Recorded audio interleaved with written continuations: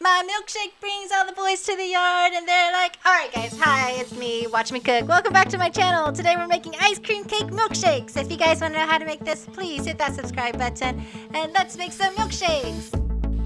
Okay, milkshakes are pretty standard. You guys know how to make this stuff. It's not hard. The little bit of ice cream you see in there is just a little bit I found in the carton of ice cream that I had, so I just threw it in there, so it's not necessary to use that. And all of this is from my birthday last week. So if you guys sent out a message to me on my social media, thank you so much. I truly appreciated it. Felt loved and welcomed and warming and all the good fuzzy feelings inside.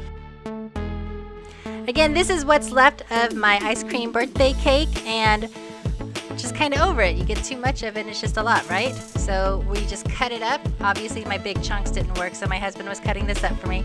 He cut them up in thirds to make them smaller. Do whatever works for whatever size pitcher that you use. I'm using a 40-ounce pitcher. If you guys are using the small personal size, just fill it up all the way to the top as much as you can. And then for me, I am using 1.5 cups of milk in mine, and you're just gonna have to adjust a little bit with yours.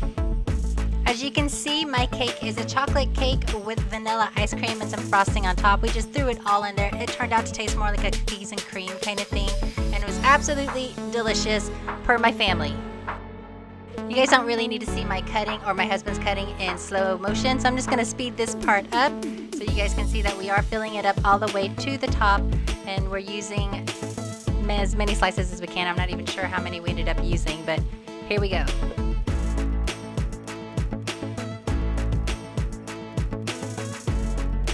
As for the milk, we are using 2%, but use whole milk, use whatever milk it is that you prefer. There's no certain kind of milk that you have to use in this. And just blend away. If you find that your milkshake is a little too thick, just add a little bit more milk while you're blending it in. Notice that all the ice cream that we had filled up to the top is about half of that container now. If you guys like this recipe, please hit that subscribe button, like it and share it. And until the next birthday, thank you for watching Watch Me Cook.